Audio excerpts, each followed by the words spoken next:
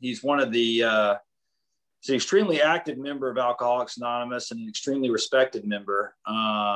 And he's got a great smile, warm heart, good human being. Everybody loves him, good mentor. And as the big book says, he's as fine a specimen of manhood as one could wish to meet. So with that, I'll open it up to my home dog, Mike A.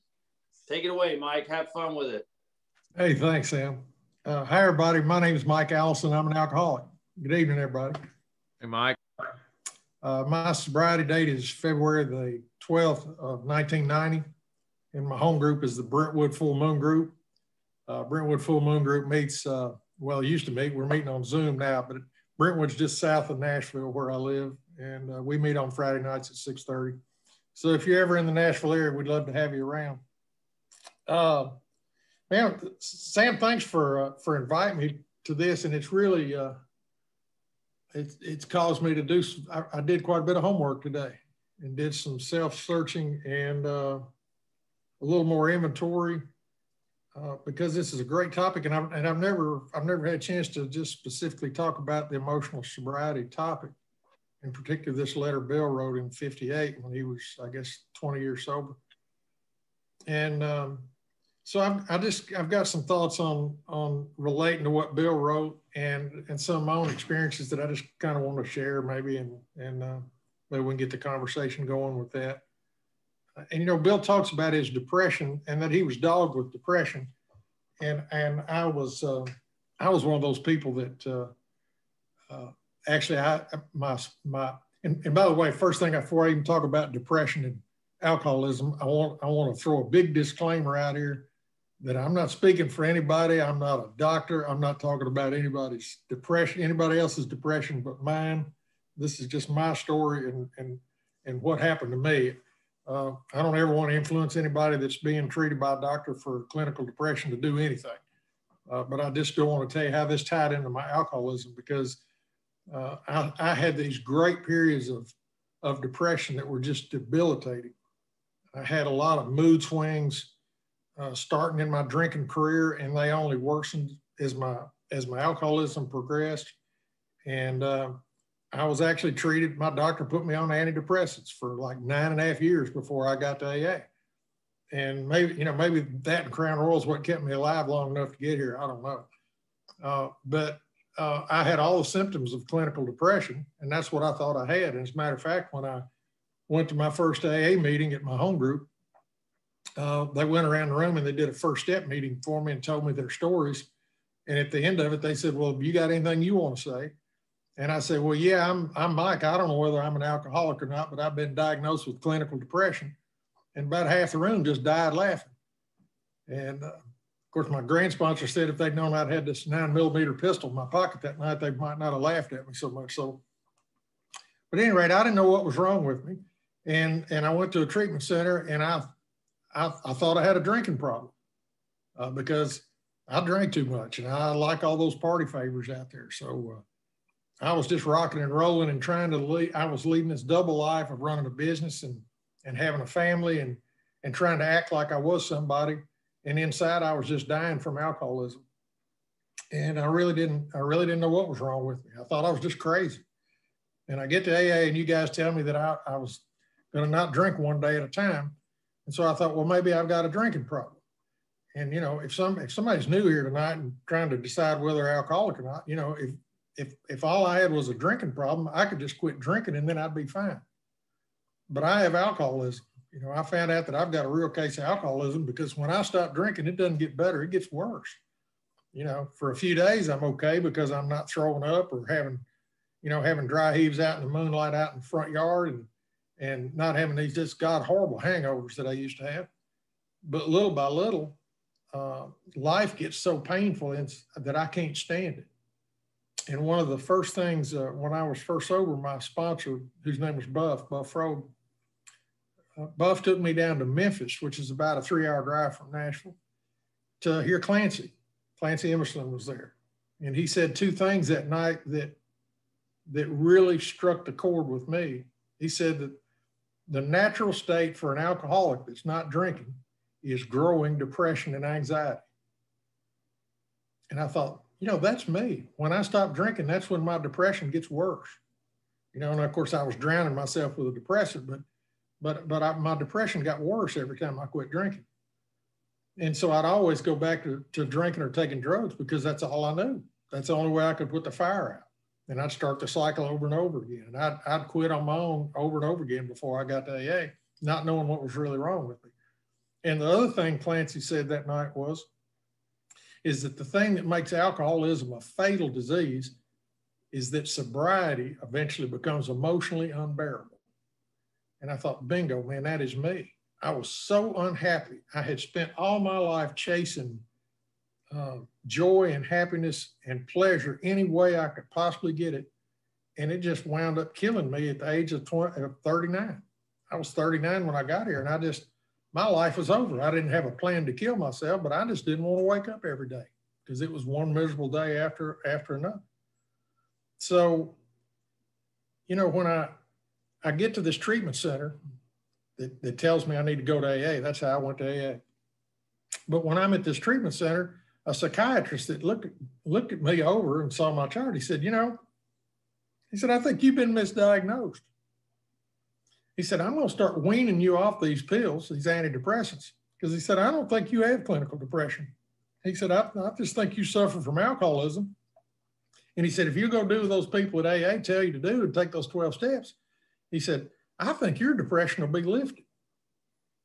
And at that point in time, I was willing to do anything. And the guy, over a period of time, kept cutting my medication down more and more until he weaned me off of it.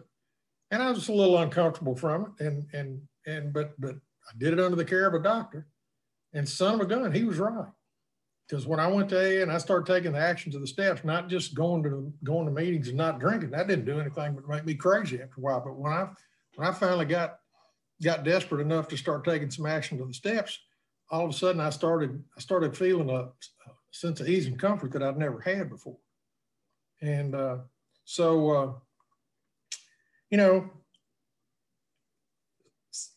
once this depression started leaving me and I'm going to meetings and talking the talk and learning the lingo and making all these friends and stuff, in the back of my mind, I was afraid that this depression might return because it's a scary time. There's times when I've had depression where I just couldn't get out of bed. I'm just curled up in a ball and I couldn't do anything. And so I had a fear of that, much like Bill says in that letter that he wrote. But what I've heard others say is that if all you're doing is suffering from alcoholism, all you have to do is take some action to get out from under it. And as painful as that is, when I'm in a depressed state, and I've had that off and on in my sobriety. I hadn't had it for quite a while now, but I still have it. My first inclination is to say, well, I just need to take a day off. I just need to take care of myself better. And you know what I do? All I do is just think about me when I'm doing that. And the way my depression works, the more I think about it and think about what I need to get out of it, the worse it gets. I mean, what I've got to do is get out of myself and just go help somebody, whether it's somebody in AA, doing some 12-step work or anything to get me out of me. And that always seems to work. Bill was,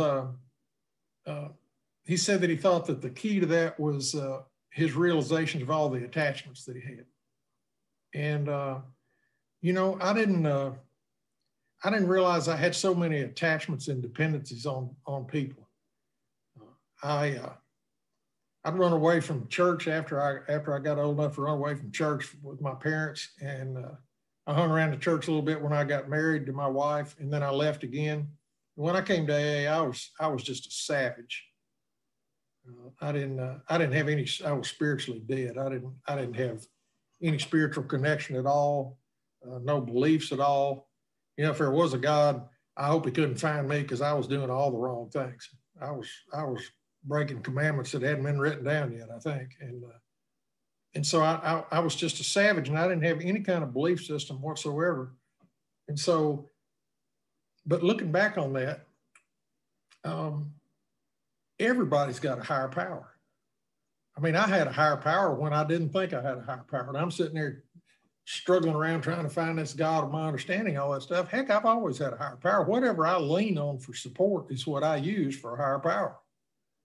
You know, I've had, and since I got sober, I found out all the things that all these attachments, as Bill calls them, they were all things that I thought were higher powers. I mean, my father was my higher power. And it took me a long time, several inventories to recognize that he was the guy that had some money and some influence. And I always wanted him in my corner where I could get out of trouble when I was a kid. And so I put him on a pedestal that he didn't want to be on. I've had my wife as my higher power. That doesn't work very well. And because there's a lot of times that my marriage has been in jeopardy, but that's not the perfect higher power. I've had my business and my job as my higher power, and it went up and down like a yo-yo, as I'll tell you here in a little bit. I used AA in general in the meetings, and I've had my sponsor as a higher power. And at one time, my sponsor got a little wacky. He had a lot of personal problems in his life, and he wasn't available. So, you know, a bank account, a bottle of Crown Royal, you know, you name it. I've used all that stuff as a higher power because that's what I leaned on. And what had to happen to me for me to find some stability and something to believe in is that all those worldly things that I'd used had to fail at some point in time. And I was left with, there's got to be something out there that's a higher power that's got to be a higher power, you know, that doesn't have flaws. And my concept of God has really changed a lot since I've come here. There were times, I mean, my sponsor had me praying on my knees and asking God to direct my day and thank him for keeping me clean and sober and faithful to my wife at night. I'd do that, and I was praying on my knees. And sometimes I just think, man, I don't believe any of this stuff. You know, it's like I was praying to air sometimes. I just have this total lack of faith. But at the same time, I heard a guy named Mo Holleran, who was an old timer in Nashville, say that you don't have to feel spiritual to be spiritual. And again, rather than what I'm thinking and feeling, which is what I try to get out of my depression, what I'm thinking and feeling about my spiritual life doesn't have anything to do with it. If I take the action, all of a sudden I'm starting to get the payoff. So I had to get more comfortable with the God of my understanding that's still changing for right now. You know, when I first got sober, of course, I thought after I quit drinking and joined AA that my business that was really falling apart. It had been real successful for a long time, and it was just falling apart because of my alcoholism. I really thought as soon as I got sober, man, my business was just going to take off like a rocket and everything would be great. Well, it didn't, because I'd made a lot of bad decisions for a long time. And it took a couple of years for my business to bottom out and my finances to bottom out because I had all this wreckage of the past. But I kept doing all the commitments I had in AA because I just grabbed onto this thing because it's the only thing that's ever worked for me. And it seemed like a good thing. And also, my friend Cliff from Oklahoma City said, you know, if you make it to AA, you might as well just stay here because we don't refer you down to anywhere else. I mean, hell, this is the ground floor. And so this is all I had left to do. Thank God it worked. But at any rate, I'm working hard and I'm trying to do AA the best of my ability. I'm taking the steps, and my life starts getting better at home. And then my business starts getting really good. And I'm thinking, hey, look what I've done. You know, I got sober, I got myself sober, and, you know, now I'm working hard. Now I'm being successful again. I am somebody. And the problem with that is about, I don't know, 5 or 6 years into sobriety, all of a sudden, for no reason, no fault of mine, my business just fell apart. I mean, several things happened, and my business just took a nosedive where I couldn't even pay myself for about 6 months. And my wife is saying, you know, where's the money where we can survive? And I'm saying, look, I got to keep this monster going to keep these other people paid, my employees and vendors and all that stuff, to keep the thing going. We're just going to have to hang on until it gets better. And when I eventually, without, and I want to throw all my AA commitments away again and just focus on my work, but something told me to stick with AA. You know, I got to build my life around AA. I don't build AA around my life when I have time for it. I got to do that in reverse. And so I kept doing all my commitments, and I kept working, and eventually I worked my way out of this financial hole that we'd gotten in. Now, after I got through that period of time, I look back, and the time where I was really struggling, where, you know, we couldn't pay our bills personally, and, you know, and I was really struggling personally, financially, you know, I never was worried about living under the interstate overpass on I-40 out there close to where my farm was. And I wasn't worried about my kids eating dog food. It was, how am I going to look? It was all about, how am I going to look? You know, oh, this guy had this business and he blew it. You know, it was all my ego. And so there was that attachment that I thought, I was so wrapped up in who I was with this business. You know, that mattered so much. That was the stressful part of that. And that was, I didn't have any emotional sobriety at that point in time. Fast forward, business gets good again. It gets real good.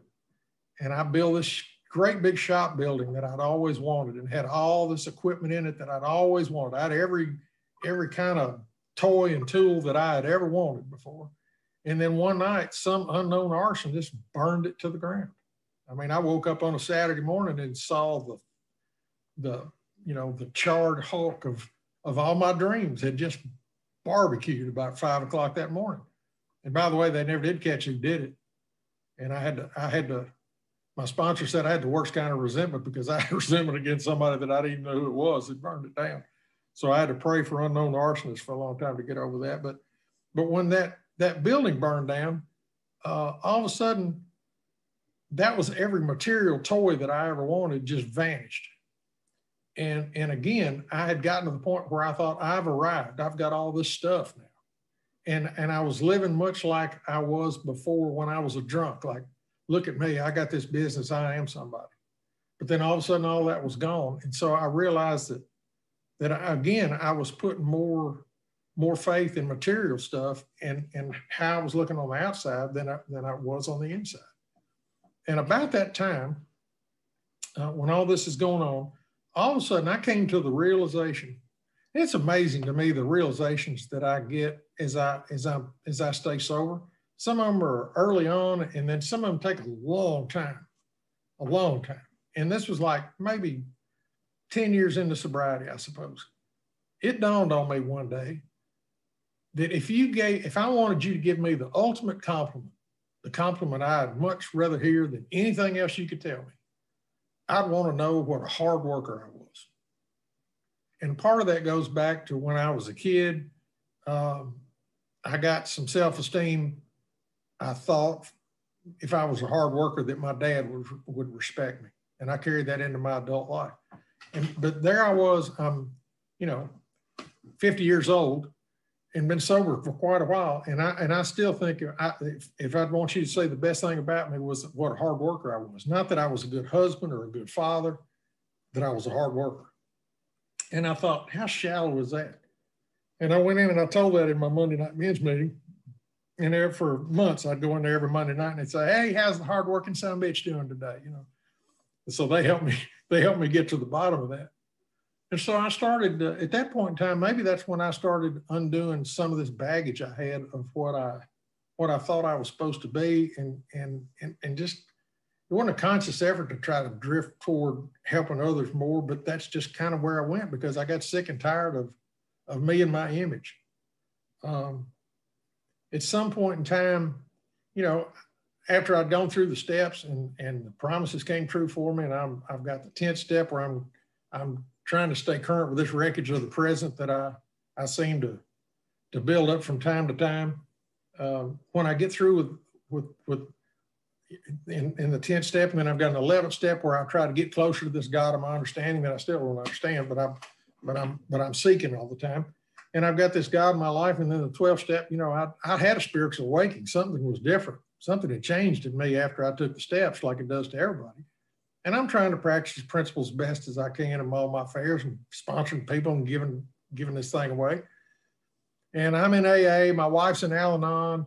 Our sons were an Alateen. We're an Ala dog and Ala cat and everything you can belong to. I mean, we thought we were the recovered family. And then one day I get a call from my younger son's 8th grade principal and said they'd caught him with some marijuana in his shoe, and they have zero tolerance for drugs and guns in Tennessee. And they said, he's out of school for a year. Come get him right now. And I remember thinking, well, you don't understand. We're the recovery family. You know, this can't be happening to us. And I mean, it crushed my ego because I thought, boy, we've got it together. And again, I was, rather than just trying to live a good life and be of service, I'm trying to get good and be good and be known like I'm good, and got this thing. And I learned something else I want to share with you right quick about that too, because my son was thrown out of school for a year, and eventually we got him enrolled in an alternative learning center for that year's time. And the problem is I had to leave my work about 1:30 or about quarter after 1 every day and drive into Nashville and pick up my son within a 5-minute window. I had to get him between 5 minutes to 2 and 2 o'clock every day for a year. And I had to pick him up in that 5-minute window, and I either had to take him way back out to my place of work, which was all the way across the county, or to our house in the south part of the county, and then go all the way back to the west county where my work was. And I had to work extra hours for that year when that happened. And the first thing I thought of is I have such contempt prior to investigation. It just baffles me sometimes. I mean, I'm thinking, was this my reward for staying sober and sponsoring all these guys that my kid gets kicked out of school for weed, and I got to go pick him up every day, leave work, and have to go back to work and work extra hours, which I had to do for a whole year. And I'm thinking, is that my reward for doing all this? But what it did, it forced me to spend time with my son that I wouldn't spend with him because I worked all the time. It forced me to ride with him. Sort of like that meeting, that ride to the meeting and the ride back from the meeting that we all get the most out of. I got to do that with my son every day, 5 days a week for a year. And I got to know my son on a level that's priceless. He just turned 39 last week. And he's lived in Northern California for 19 years. And he's an awful lot like me. He's an awful lot like me in a lot of ways. And he's had times where he's in and out of not drinking. And he went to a speaker meeting with me here when he was here about a year and a half ago. And after he left, I called him and I said, look, I'm really proud of you for not drinking. And I hope that works for you. And I said, I want you to know something though. You know what AA means to me, that I spent so much time with AA. And I said, I want you to know that I love you just the way you are. And I want you to know that I would never think any less of you if you never go to AA. You know, whatever you do is your business. You're a grown ass man, and I love you just the way you are. And he said, well, thanks. I appreciate you telling me that. He said, but I see what it's doing for you. So I've left that door open. And because I had to spend time with him that year, that's built a relationship that's lasted all these years. And I wouldn't have had that otherwise. Let's see. Oh, as far as getting back to being the hardworking SOB I was talking about, you know, I've been retired from that business about 16 and a half years now. And nobody ever even asked me what I used to do for a living. They could care less what I ever did for a living. And for years, I thought that was so important, what I did for a living. And finally, I want to talk a little bit about something that I had that was a long-standing problem for me. And sometimes it was acute, and sometimes it was just kind of in the background. I don't want to say how many years this has lasted because it might scare some people off here that hadn't been around for a long time.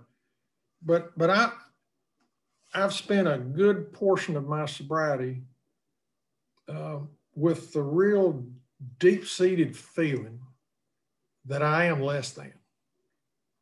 And that in spite of the successes I've had in AA and the good life I had, there's just times where I think, man, you know, yeah, you did all this and you made all these amends, but you know, you really are still just a piece of crap. You know, and I've had that dog me for a long time, and I've started to come to terms with some of it. This deep sense of self-loathing, I don't know where the heck that comes from, but that that's bothered me in the background for a long time. Now, I've come to find out, and part of what I thought was even fueling that was that I tell my story a lot. I get invited to tell my story, and my wife tells her Al-Anon story. And my story, part of my story is that I started cheating on my wife, for several years before I got sober. And we're real public about that, about what we went through and how long it took. I mean, it took me 5.5 years to make amends to her that were satisfactory to her, to even start a relationship that I have today. And we've been married 45 years now. And she stuck with me, and I'm so grateful for that. But we both talk about that in our stories, and I don't like talking about that stuff. I really don't. I don't like talking about that stuff. But we've decided that that's a way that we can help somebody maybe walk through it for them. And so we share that really openly.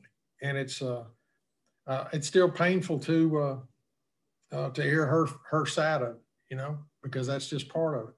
But what I have learned is it's okay to look at the past, look back at the past, but just don't stare. Sometimes I think, I really wish I wouldn't have to talk about that stuff anymore, and all this other crazy stuff I did. I cut down my neighbor's trees, and he sued me, and that's a whole big long story that I don't have time to tell. And sometimes I think, man, I just wish I could just move on and not have to talk about all that past stuff in the back that was back there. However, the book says that our dark past is our greatest asset. And I was listening to a guy's fifth step some time ago. And I remember when I did my fifth step with my sponsor, he showed me in the book where invariably people got drunk that kept secrets. And so I wrote down every secret that I could think of that I didn't want to tell anybody. And I wrote it all down, some of it down in code. So if somebody pounded a piece of paper, they wouldn't know what it meant. And so when I did this fifth step with my sponsor, he invited God in the room, and he said, "What's the worst thing on your list?" And so I told him, something that was written in code that I didn't want to tell anybody. And I really thought he was just going to say, what an order, I can't do this. But instead, he told me the worst thing that was on his fifth step list. I mean, this was another alcoholic that loved me enough to tell me his deepest, darkest secret in his fifth step, to make me comfortable where I could empty this garbage can of stuff I've been carrying around. Some of it that was just poison. It was just stuff I just need to get out. And I've never forgotten that he did that for me, that he loved me enough to do that. And so every time I listen to a guy's fifth step, I ask him, what's the worst thing on your list? And then I tell him what the worst thing on my list was, because it doesn't have any power over me anymore. And so I'm riding in the car on a Saturday morning some time ago, and there's a guy in there with me, and I invited God in the car with us, and I said, what's the worst thing on your list? And the guy told me something. He told me something. And it was kind of a general statement. And so I asked him a question about it, and he answered my question. And as soon as he answered the question, I told him the worst thing that was on my fifth step list. And then he was silent. He just paused for a minute. And he got real still, and I could see a shift in the whole conversation. And he said, I didn't tell you the truth a minute ago. Let me tell you what really happened. And by me sharing my deepest, darkest secret with him, that helped him feel comfortable enough to get this poison out of him. And that stuff has value. That stuff has value. So our dark past is our greatest asset. And, when I'm going through this stuff and I was getting tired of feeling like this piece of crap inside, one of the other things I started realizing is I've been taking the inventory of all the bad stuff I've done all my life. And an inventory, you're supposed to take the good stuff too. You're supposed to have an inventory of the good. And I never did that. I took the inventory of the bad, the stuff I need to make amends for. And what I had to do was start making an inventory of the stuff that maybe I was doing right. And it's not because I'm a great guy and this wonderful guy, this smart guy, this full of self-help, it's because I've been living right. My sponsor and my grand sponsor and other men and women in AA have given me the skills to have a chance to be the kind of husband and father and grandfather and brother and son and friend that I always wanted to be, and I've been doing some of those things.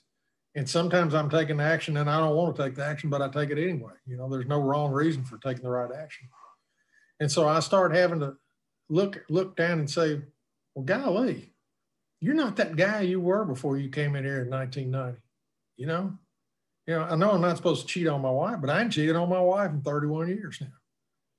And I'm doing some other things that are right. And I'm thinking, well, golly, if God's forgiven me for this stuff, who am I to say that I can't be forgiven for this stuff?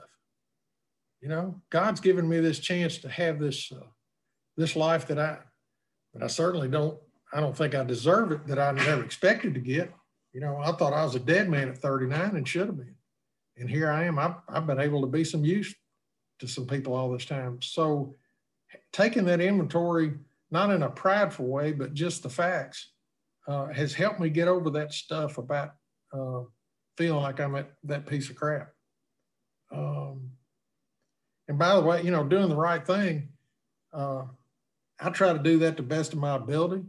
That's what gives me peace.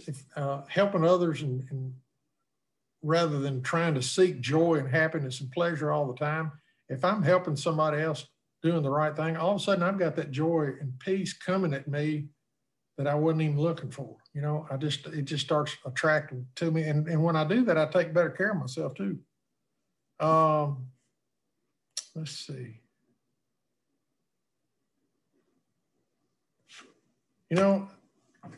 I've said about all I need to say, I think. I'm really grateful that the fact that I get to do this tonight. Thanks, Sam, because you really, this has helped me realize kind of where I'm at right now and that I got some work to do. I try to do the right thing every day, but I'm telling you, I still have some crazy ideas. Buff used to say, some days I'm free and some days I'm just at large.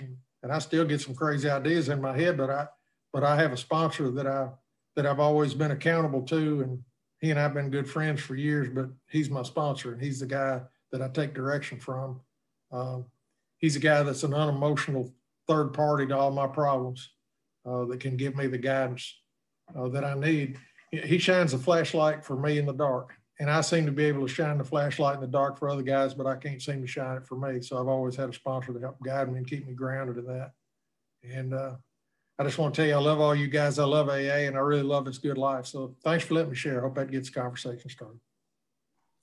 Mike, man, thank you. That was beautiful. It hit all the notes too. I tell you, I had the same thing, man. I was sober for a long time, and that needing that approval, that dad approval, I don't know where that came from, man, but it was like I bought this real expensive condo and I picked my dad up in this Porsche. I'd always felt like such a screw up, and I picked him up from the airport in a Porsche and brought him to this new condo that I'd done all by myself, and he came in and,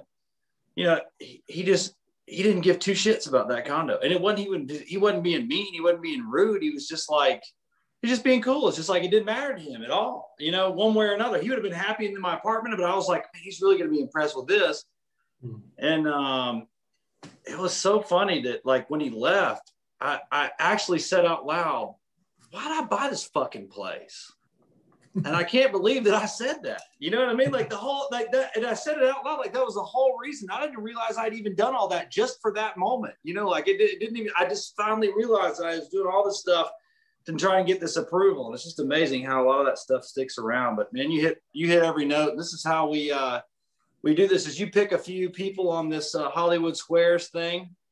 So please feel free to raise your hand if you'd like to share. And also, you just pick people, Mike. You just look at them and pick on them, because a lot of people won't share after something like that. They just want to absorb it, So you just got. Is this the part where all the cameras get turned off? That's right. You just got to start running people. Yeah. Golly, I cannot. Let's see. Is anybody raising their hands? Surely somebody wants to get us going here. Help a brother out. I'm telling you, you just got to thump them. You want me to do it or you want to do it? How about you, Dawn? Dawn, I love Dawn. Hi there. Thank you so much for sharing. That was awesome. I was listening to you, and what's been coming forward for me recently is false pride. And I've never quite known what it meant, and I really didn't want to know, to be honest with you. I just knew it was something that like was kind of a little bit over my head. And I've been reading up on it, and one of the things I came up with actually is just being me isn't good enough. And that was I've been kind of studying this a little bit, like going over this whole false pride thing, because I'm in a book study, and pride came up as part of what we were reading. And I thought, what's really going on here? And you listen to the reading, the emotional sobriety reading, and Bill talks in there a lot about having the cart before the horse and that top approval attachment. And that's my thing, you know, that's the thing I have. There are other things like romance, perfect romance. I don't remember what the other one is off the top of my head, but those aren't the things that I'm really attached to. What I'm really attached to is top approval. And the person, you know, I was in graduate school, and I had like a perfect grade point average, and there was no pat on the back whatsoever coming from me. And everybody else could like, oh, that's great. That's great. And I was like, man, it is what it is. And I realized there's something wrong with this. There's something wrong that I can't, I mean, it's a huge sense of false pride that I can't even say you did a good job. You did a good job, and be okay with it. So I'm kind of like working, I hate to say working, because when I start working on something, my whole thing is to get an A and get it right. And I'm really trying to move away from that ideology. But I know that the gifts that I've been given have absolutely come through grace. And it's an unmerited gift. Now, does that mean I don't do anything right? No, of course not. But oftentimes what I do comes from the wrong place. My motives are what are attached. And like yourself, I've been sober long enough that if you follow me around, you're probably not going to know what's going on, because it's not going to look that bad on me. It's going to look pretty good, like I'm doing the right thing. But the question is, am I doing the right thing for the right reason? And oftentimes I'm just trying to prove to the world, just like Bill, that I'm good enough, that I'm capable enough, and that I'm enough, when in fact, I'm enough without all that. And that's the thing that allows me to have a sense of humility around the fact that I so desperately, even now, I've been sober like yourself since 1990, and I still need God in my life in such a way that allows me to continue to let go of the things that stand between me and the truth. And right now, the things that I'm attached to, I'm finding out is this whole false pride thing. And I didn't even know. I kind of knew it was a thing, and I've heard it so much, but my eyes are waking up to, oh, this is what's affecting me right now.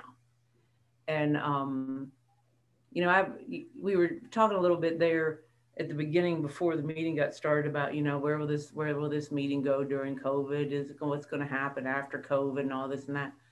And, this past year has been such a fundamentally the knots that I had tangled up that confused me about what is really going in my life are starting to just unravel. And I don't know whether, there are various theories on, time in the program. And when you go through the growth spurts and, there's certain times when people are just like banged against the wall and everybody knows it's coming. I'm not going to say what they are, because if you're coming up on one, you'll be like, oh no, not me. But this thing that I've been, COVID has really, really placed me in a position where I've had to deal with self in reality. And one of the reasons that I have to do is because I live alone. I mean, there's nobody else to blame. Like I used to, when there was step 6 and 7, I used to say, well, if there was nobody around, I wouldn't have these defects.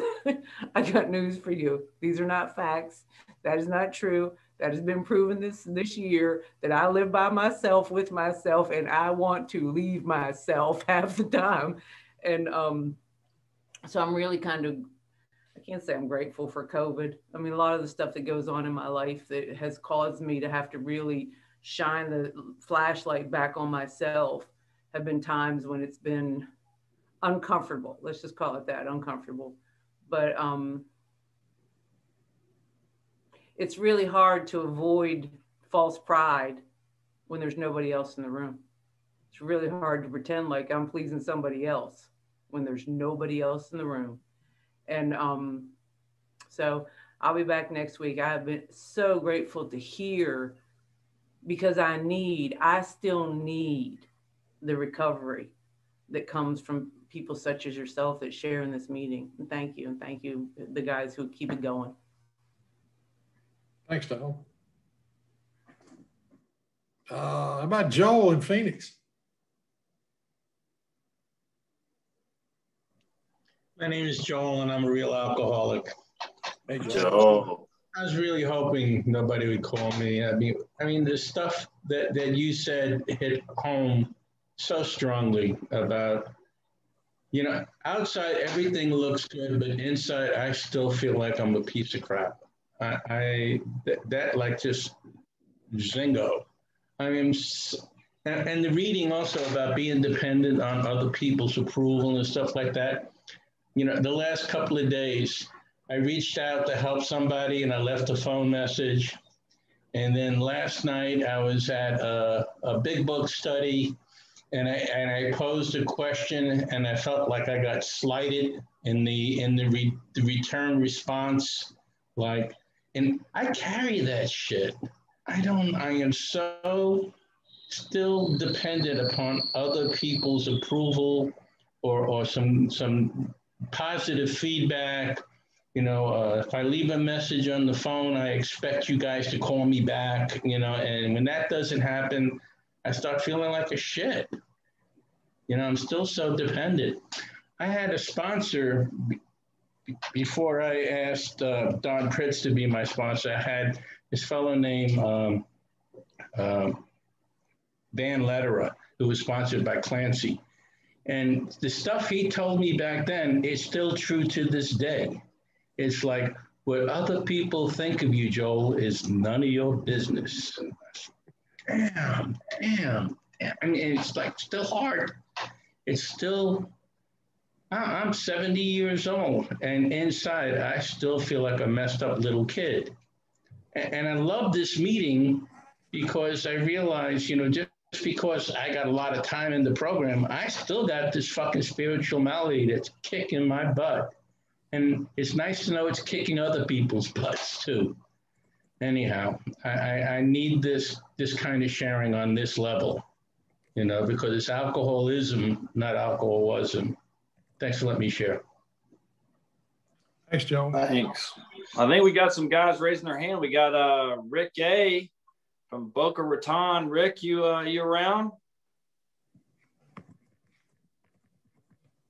I as soon as I can figure out how to unmute. There we go. I'm in. There you go. Hey, Mike. Hey, thank you so much for your story, your honesty, that share. I'm a grateful Al-Anon, and I stumbled into this meeting recently, and I've wanted to come back because so much of what I'm hearing in this meeting is resonating with my life. Just this dependence on other people, and this this idea of, I mean, when you were talking earlier about working and missing that connection with your kids, and what was I working for, was really, I mean, really, if I have to examine my motives, it was self-seeking. And in fact, I bumped into a guy, and we both had the same reading in our pockets. And it's this one on page 86 of the big book.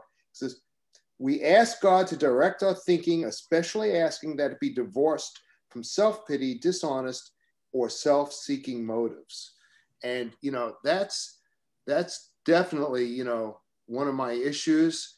And the more I talk about it, the more I hear about it, and the more I hear other people sharing about it, the better I am and the less likely I am to give into that stuff. I've been in Al-Anon now for 9 years.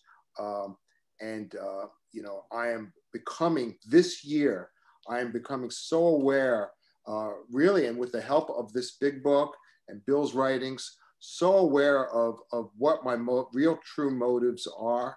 And I just want to thank you for your share. So Thank you. Hey, thank you. It looks like we have Richard. Richard, you're up. Thanks, Mike, for that share. I really enjoyed it. The fifth step, when I'm listening to a fifth step, one of the things I always want to make sure is that they feel as though they've done the best that they can at that time. Yeah. I often use humor as a way to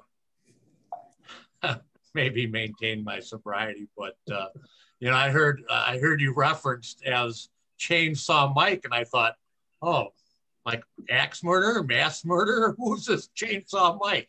Now I understand. I'll just have to talk to your neighbor. And Dawn, just a little,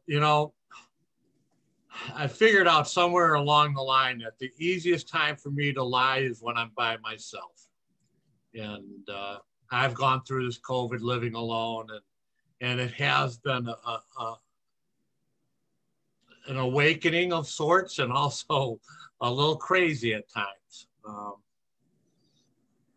But I always say I would never do anything to jeopardize my sobriety. Maybe that's as easy as breathe, but I like to stay positive that there's no reason in the world for me to ever drink. And I have an allergy, and as long as I realize it's not outside issues that ever made me drink alcoholically, I seem to be okay. So thanks for sharing tonight, Mike. Thanks, Richard. And we have Marisol. Is that the right way? Is that how to pronounce your name? Yes, it is. Hi, my name is Marisol, and I'm an alcoholic. I'm a mother of 2 beautiful girls. And I just want to say thank you, Mike, because you touched a lot of points that apply to my life. You've given me the courage to even talk about something that happened in my life that I really don't discuss it because of shame and guilt and the depression that leads to like a trigger. But I realized that, my life had become unmanageable. My life turned to 360. I lost a daughter in a car accident with my first drink. And that was not my rock bottom. I was 27 when I took that first drink. And when I was 29, I was heading to prison with a 10-year sentence. I didn't know how to mourn. Instead of, like you said, something about, I was staring at the problem instead of mourning her and honoring her death.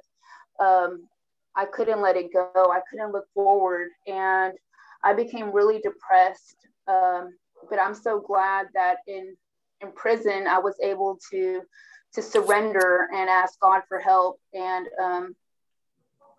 I met people with AA, and I started realizing that I wasn't alone, that they had stories just like mine, and they didn't judge me. It took courage to actually bring it out, because my mom always told me, don't say the reason why you're in there. But, when they were doing the 4th step, about doing the inventory, I realized that I needed to let some things go. And forgiving myself was one of the first things that I had to do. And, in page 62 of the Blue Book, it talks about that life is dramatic. and we need to stop trying to play God and, you know, be responsible for the actions that we make. And, you know, loss is a big trigger for alcoholics, and it's an extreme example of self-will run riot. We alcoholics must be rid of selfishness and self-centeredness. And that was a character defect that I had that I didn't even realize that I had. You know, I would make somebody's trouble mine instead of just, you know, showing empathy or sympathy by being a good listener, or just by, you know, going through it and like mourning and just letting it go. You know, that with my daughter, you know, her memory was still going to be there, but I guess at the time I just couldn't see it. And, you know, and I knew that, you know, grief is natural now. I learned that, and that we can't heal what we don't feel. And we have to go through the process. You know, when we run, it takes longer to heal, you know. And on the sixth step of the stages of grief, you know, the first step is denial, and then the second one's anger, and then bargaining, and then depression, and then acceptance. And, you know, on the sixth step, it's supposed to be meaning. So whenever I give my testimony, just like you gave your testimony, you know, passing the message in AA to others is my meaning, and it has given me strength. And, you know, I don't feel that pain anymore, you know, that I used to have. And I know that, you know, she's always going to be in my memory, and she will be there now and forever, you know. So I'm so thankful that I have been able to apply, you know, these steps in my life, you know. And it's been a big asset by me sharing and letting know others what AA did for me. And it never ends, you know. I learn daily by shares, you know, and I feel a sense of security. So thank you, Mike, for sharing that. It really just opened some more meanings in my life. So thank you, and I will carry that share forever. Thank you. Thanks for sharing. Wow, beautiful.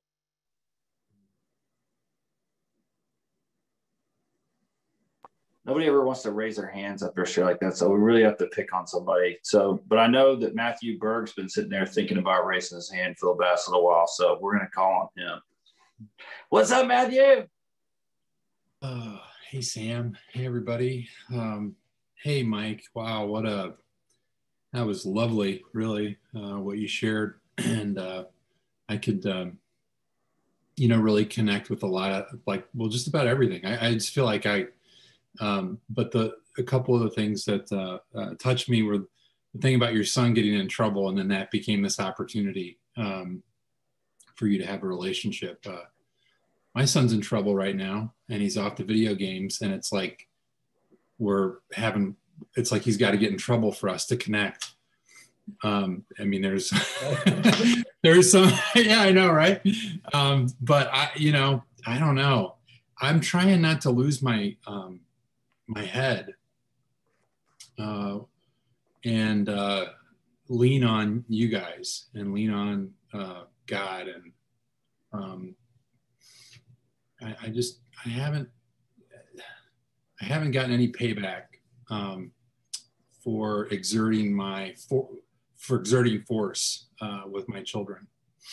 And I know it didn't work for me. It made me thirsty. You know, so I'm trying. So anyways, I don't know. And then the whole business thing, oh my gosh, I could so relate to that. I had this, and there wasn't anything wrong with it, but I was very identified with a former business I had, and was doing some stuff that I thought was real important. And it was hard to walk away from, and it turned out that it was the best thing that I could have done, you know. And I got a beautiful family and happily married and all that stuff. But I also struggle with these things that you guys are all talking about, you know, with regards to, you know, that self-loathing. I get that. And just a real sense of fear and anxiety that is often makes no sense. I really can't even logically tell you there's a reason for it. I'll just wake up and feel that way. And then I pray, and then I'll get, like this morning I had a chance to get in the book with somebody who's interested, and and I, like you, man, I felt better. So just seems like, I don't know. I don't know if I'll ever be the way that I want to be inside, but I know that when I do these things, something happens, and it seems it's working, and I get to be more the guy I want to be. And I like that whole thing about not staring. You can look back, but don't stare. That morbid reflection. It's so easy to kind of, in the same way that I can puff myself up, you know, is to just pulverize myself, and that's just not useful. So thank you so much, Mike. It's really a pleasure hearing you and being at this meeting. And thanks everybody. Thanks, Matthew. Thank you. I know that Michael and Jessica Platt want to share tonight. I can tell they're eating dinner. They've been thinking about it, and Michael really does, and so does Jessica. So we're going to unmute them and just let them bring us some truth. What's going on? My name's Mike. I'm an alcoholic, Hey, and I'm pretty sure she is too, but I'll let her just figure that out. Yeah, Michael, thank you so much for your share, man. I actually just got off the phone with a sponsee who's having a bit of a tough time. Not really a tough time, but he's kind of, you know, he's recently out of a treatment center, and he's kind of having, you know, he's already cried wolf once, where the first time he went in treatment and got out, family was all behind him, and now the second time around he's relapsed, and now people are very skeptical. He's going through the why don't they trust me kind of thing. You know, he was saying how he was in kind of a crappy mood the other day and at a family function, and the parents and sister were like, "Are you okay? Are you sober? Is everything?" You know, they're all just like descending on him. He's like, "I wish they just leave me alone and, you know that I'm okay." And I'm kind of going, well, we're talking about empathy and how, Sam and I used to do this meeting in Nashville, and she still goes to it. It's at a sober living on Wednesdays. It's a book study, and he basically goes through an entire chapter, like We Agnostics, or more about alcoholism, and he just kind of breaks it down almost sentence by sentence. And he was talking about this part in I believe it was We Agnostics, where his thinking is like kind of like well, he was talking about how when he was younger, like you'd be at a funeral or just having a lack of empathy, basically, and how he just couldn't understand what was wrong with him. And he just was talking about, and I related to that big time, because I've been at funerals where my best friend died and everyone's crying, and I'm sitting there trying to figure out why I can't feel these emotions, why I couldn't get in touch with what was going on. I had a friend that shot himself in the face accidentally with a gun in grade school, and I laughed and thought it was funny because he was a bully, and everyone thought I was Satan for that. But I couldn't, and they're like, "Where's your empathy at?" And I'm like, "Well, the guy got what was coming to him. He's a jerk, you know." And I always thought, looking back at that I was really mentally deranged. I'm an alcoholic. That's what's wrong with me. That's what's been wrong with me. But bringing it a full circle to my sponsee, I was just telling him, you're barely kind of circling the landing strip right now. I think he has about 6 months sober, and I said, you just be patient. You're going to have eventually you'll understand why your family is on your case. They don't understand that. They don't want to see you do this again. And you're going to have empathy for how they feel. You're going to have empathy for why they're on your case and descending on you. And I obviously had plenty of stories to give him about my experience with that, but I'm really kind of hammering home, and through working with him, it's really become a full circle thing. All these meetings I've been going to the past month, actually since the beginning of the year, have really been focused on, the reality of alcohol really isn't the problem with us. It's our thinking.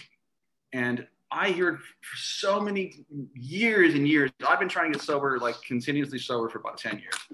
And I heard so many times people go, it's not our drinking, it's our thinking. And I was like, yeah, I get it. I heard you. I get it. Shut up, move on. And I heard that last night, and I'm like, oh my God, I actually understand what that means from here. I really, really resonate with what that means, because now that the obsession for drinking has been removed from me, I really can get to work and can see what my real problem is. And it's the way I it's the way I respond or react to life, and the way I react to everything. So, and that has completely changed my perspective of the book and how I look at the book and how I interact with people. It makes me want to go to meetings, not so I can get something from it, but for what I can hopefully contribute to it. It just opens a whole Pandora's box of what this program really is for me. And I hope, other people aren't as hard-headed and stubborn as I am, but I've had a great sponsor help me kind of crack my head. It's like the hardest egg ever. So at any rate, yeah, I mean, you can tell me there's a door right there and I will go through the wall, because I have to feel what it feels like to go through the wall. I don't like doors. They're too easy. I don't like doing things the easy way. Ask my wife. I have to do things the hard way. I'm extremely stubborn, right? Yeah, anyways. Mike, thanks again for letting me share. Sam, I miss you. Thanks, Mike. Welcome. Oh, I guess I'm sharing. Yeah. Okay. Jessica, alcoholic.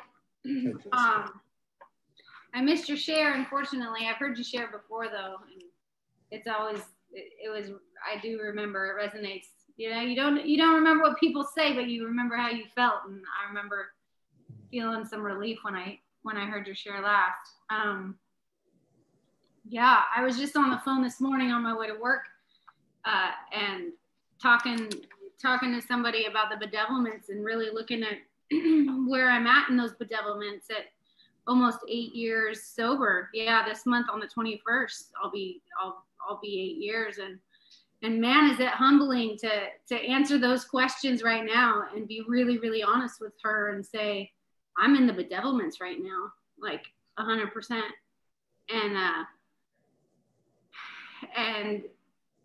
But the good thing about, there's so many good things about that, but like the fact that I can look at myself in an honest way and do an inventory on a regular basis and be okay with what that looks like, because I know that there's a solution, and I know that I'm in a program of solution, and I know that, it's just different levels of surrender that we go through.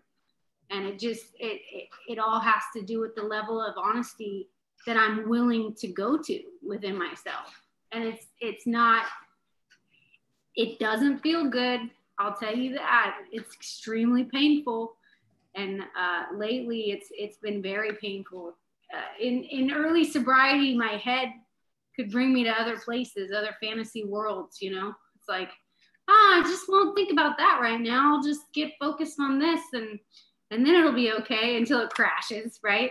But I get a little bit of time with that, and I have enough under my belt. It's not even about time. It's about, program and the people you put yourself around that's willing to tell you the truth and not just, blow smoke. That I don't have the luxury of a fantasy world anymore. It's like when I'm not doing good in alcoholism, I know it. And I know what to do, and thank God right now I'm willing to do it, especially with a baby on the way in about a month. It's like, it's amazing. So anyways, that's about all I got for you guys tonight. Thanks for calling on me. Thanks, Jessica. Thanks, Jessica. Hey, Mike, a lot of times, I look at an average AA talk, and you hear what it was like, what happened, and what it's like now. We talk about the transformation that happened, a lot of it within the first, year or 2 years of working the steps, or the first, maybe sometimes 3 months, 6 months, whatever. And it's just kind of that the storyline has that kind of arc, and then you just finish off right there. But I've been sober 21 years, and I've had tons of step experiences, like huge, just as powerful, if not more powerful. And a lot of them where, with good intentions, I destroyed parts of my life with self-will, or didn't realize, that I didn't realize I had an attachment to money and business and what I thought about until shit started going south, and I started getting squirrely. And then I've had experiences where, I'm right in the head and everything's okay. We had a guy at our business do a fraud thing.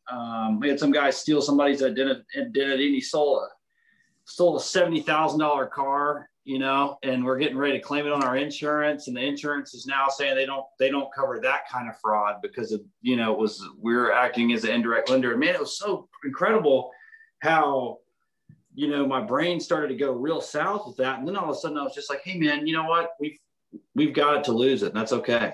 You know, like I'm not going to attach myself. It's not going to do any better me having a sour, foul reaction.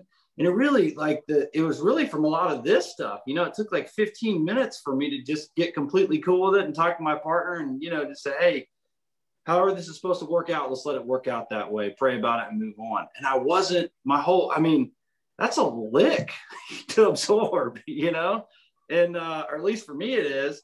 And, you know, anyway, that stuff all worked out. But the one of the things I want to ask you is, what about like the last 10 years? Can you touch on some of the highs and lows of, like, let's say the last decade with your, you had any of that kind of stuff that you can think of that you'd like to share with us? I know you have. Well, not really events. One thing I've noticed, you talk about taking the steps and seeing the results of it. One thing that when I first was going through the steps, where I got desperate enough to go through the steps, and by the way, you know, when we're reading how it works, at some of these I balked at all the steps. Every time I got some relief, I'd stop until I got so desperate and uncomfortable that I was going to drink again or blow my brains out, and then I'd go take the other steps. So I begrudgingly went through all 12 steps, and my life got good. And but I've just come to realize lately, when I did all that the first time around, I was just trying to put the fires of my life out at that time. I mean, my life was a dumpster fire, and I was taking those steps and making those amends to put out all those fires that I had all around me. What I didn't know then that I know now is that some of that work that I did a long, long time ago is still paying me dividends today. Now, that doesn't mean that I live off of what I did back then by any means, but I had no idea that the work I did then, it was like, you know, my whole life was like, it's like I was growing a bunch of weeds. And what the steps did was let me chop down all those weeds and replant some decent seeds. And so all of a sudden I started harvesting good stuff, and you reap more than you sow. And I didn't realize that you know, when my sponsor was trying to get me to do all these steps early on, I thought it was just to fix that right then. I didn't know that it was going to set a pattern and a foundation to guide me through the rest of my life, which is a great awakening, you know, that I never heard that from anywhere else.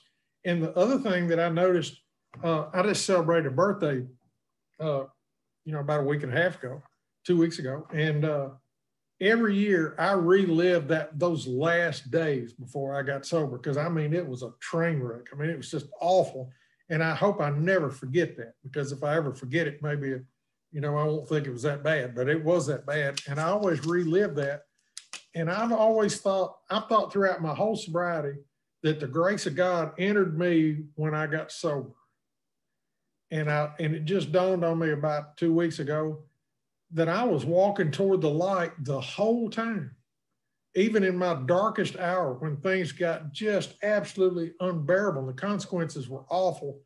And that feeling of despair and hopelessness and all that, some higher power was dragging me toward the light then. And I've never looked at that. I don't know why I hadn't been able to see that. And so what it tells me is that whatever that higher power is out there, it's strong stuff, man. I've spent a great deal of time trying to define God, what God looks like to me. And I've about decided the only reason why that I'm seeking out trying to understand God is where I can get more of what I want. You know, it's just pointless to try to figure that out, because whatever that higher power is is an infinite supply of good. And that higher power has been with me the whole time, whether I wanted it or not. I heard somebody say in a meeting last week, well, God's a gentleman. He doesn't go where he's not invited. I think that's BS, man. Because, you know, God was taking care of me when I was, you know, an absolute knucklehead. So, you know, that's that's the biggest revelation I've had in a while. My lifestyle changed, though. but after I started getting over that stuff, that's getting rid of that self-loathing, I feel more useful as a human being now than I ever have. And I don't do that perfectly, but in general, I just have a feeling that everything's okay. And I have moments of real peace and serenity now that sometimes they're fleeting and they're just a feeling or an emotion, but it's real peace and serenity. You know, I thought absolute freedom was, you know, taking all the Quaaludes I could and drinking all the whiskey I could and doing whatever else that was wrong. I thought that was real freedom, and all that was just building a prison for myself. I'm more comfortable as a human being as I've ever been overall. And that's kind of a gradual process doing like this, but it's on the uphill climb all the time. And that's great to report, because I thought after maybe the first 15 years of sobriety, I thought, well, you got everything. You know, you've done the steps and blah, blah, blah. You got this and that and the other. And you're just going to plod along and go to meetings and march. But hell, it hadn't been that way at all. The second 15 years for me have been much more fulfilling and growing. And as long as I stay awake, if I don't go back to sleep, if I stay spiritually awake, you know, I know there's more stuff out there that I hadn't even thought about yet. On one thing, my first sponsor, when I had gotten into it with Diane yet again over something, I don't know what it was, he wrote down 5 things, he said, for relationships. And number 1 is be honest. Number 2, add to. Number 3 is no expectations. I heard somebody talking a little while ago about where's the payoff for this and that and the other. And number 4 is don't keep score. And I mean, we all keep score, right? At least I do.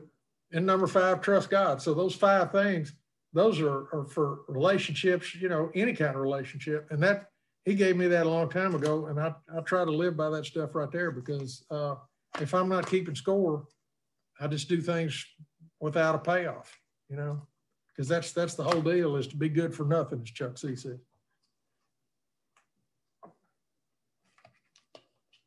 I love that, man. You know, I've had that. I've had those experiences over the last year where it's just, I feel so peaceful and in the moment and so fulfilled. Like I'm just savoring the moment, and I feel so great exactly as it is, like exactly as it's going on, like exactly with what's in front of me. I love my backyard, so to speak, you know, and I just like hanging out there. And I used to run from that place. I also love what Chuck C, he would say, it's none of my business what they think of me. It's my business what I think of them. And I always thought that was really, really good and really powerful. Well, we got a few more minutes here, and I think we should probably call on Judy L. Because she turned her face on, and now we can see her, and so I can pick on her and see what she has to say tonight. Well, thanks, Sam. I thought I'd escaped. And like everybody else, I was busy eating my dinner, listening carefully. Mike, thank you so much for a beautiful talk. My thoughts as you were talking about that, there were a bunch of things that you said that were really useful. But what it triggered in me was a reminder of how strong my ego is to turn almost everything into yet another way to look at myself. Mm-hmm. And I think having a sponsor and that kind of sharing was at first the difficulty of how my ego and how I wanted to be seen by other people. And that always got in the way, not of being honest, but of being honest, actually. I think that's true. It's of being honest. I want to appear even to myself to be the kind of person that I want to be. And the other thing you said that really struck me about work was that I always thought that I had worked so hard, and I had, but I was shocked to find out over a long period of time just how much my ego was invested in that job, and who I was and how I was on the job. And what it made me was a really bad employee, because you can't be a good employee when you're so worried about getting fed that you can't give to, like, traditions, to the unity and the well-being of the group itself. And I was so busy worrying about other stuff. And yet I wanted always to feel as though I was hardworking. I was doing everything I should, better than most, of course. And maybe I was barely doing what I should, and maybe barely better than anybody. But that kind of truth was not possible for me because I didn't think that my job, I thought my job needed to support my self-image. I liked a job with a title. And I had told myself that it was God's job, that when I got it, it was a gift, it was a blessing. I desperately needed to support my family. And I had this job, and that I only got after I finally got graduated from school, and I could show my children the benefit of having an education. And with all the right intentions, one more time, I walk into something with the right intention and then still turn it on its head and make it about me and make it less about my trusting in the goodness of the whole, in bringing God into everything I do. And over a period of time, I had been telling myself in my delusion that this was God's job. And when it's time, I'll leave it and it'll be okay, because it's not about me. It's my job is to do God's work. And I went around holy as hell for a long time with that idea.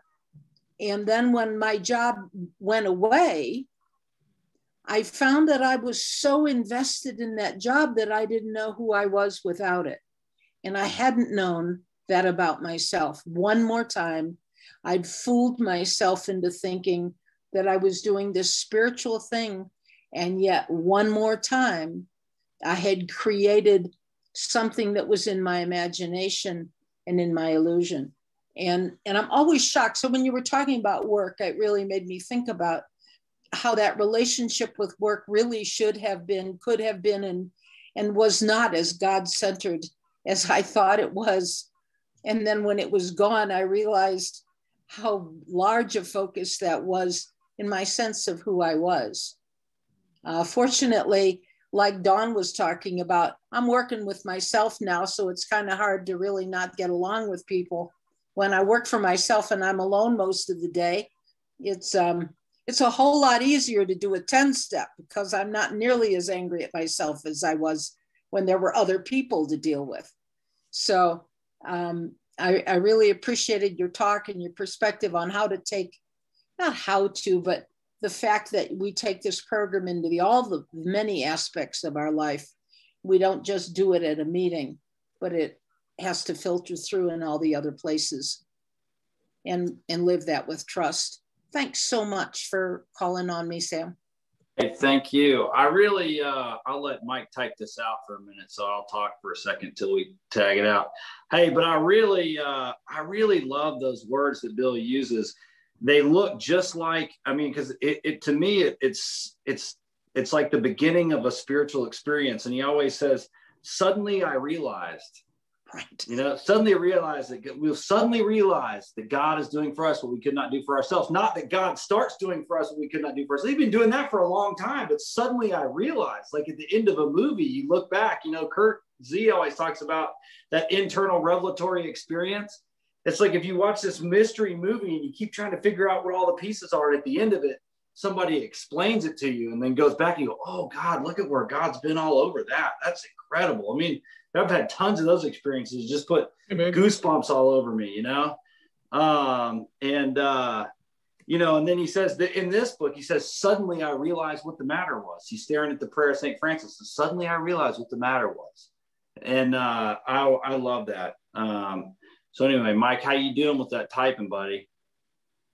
We should have got somebody else to do that. Maybe take a little picture. There we go. Getting there. I'm getting there, Sam. All right. And anyway, so that wraps us up for tonight. Mike, can you think of anything that you have not shared that you'd like to share with this fine group? Anything that you might look back and go, man, I wish I would have said that. No, I don't think so. I think you said it, man. I really do. I'm really glad you shared. That was a beautiful share. That's one that I'll re-listen to several times and get a lot out of it, man. I really appreciate your honesty and man, I think you hit all the notes, and I appreciate you giving us your time tonight. So I love it. Just have fun, man. That's all right. That's my right. grandson My grandson gave me this Dr. Zeus tie for Christmas. It's my favorite. I love it. Yeah. Don't take myself too seriously. And, you know, the cool thing is when those dependencies are identified and they start to go away, you're like, God, man, how have I been living with that thing just stuck to me all this time? Like, why? I've been living my whole life wondering about, you know, what people I don't even give a shit think about me half the time. Like, why the hell have I been doing that? Or why have I been worried about this money thing? Money's no big deal. It's just money, shit. Half of it, you know, like, is an intangible thing. I've been living and dying by this, you know, or whatever it is. So anyway, that's what I think is fun about this meeting. But the way we close it up is, since so we don't have like a big schizophrenic, you know, 98 people saying the Lord's Prayer, the delay thing. Sounds like some scary shit more than it does harmonious, you know, like a bad acid trip or something. So the way I do is we like to go to our inner room, just turn our mutes on and just say the Lord's Prayer to ourselves. And we'll meet you back here in a second. For all who care to join us. Thank you, guys.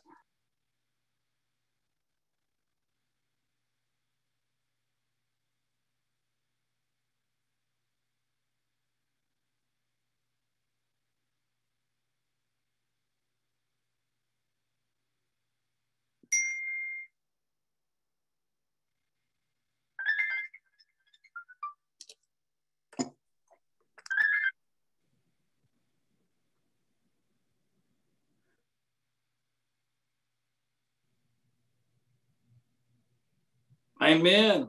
Thank you, guys. Mike, thank you for your time tonight. Looking good. Thanks, everybody. Thank you, Mike. Thank you so much. Bye, you guys. Love my people. Thank you, Mike. Thanks, Sam. Bye. Thank you, Gary. Thank you, Mike.